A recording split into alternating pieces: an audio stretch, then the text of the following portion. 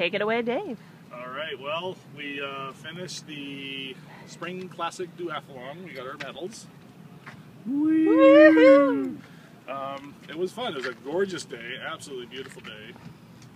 See all that blue sky? Nice.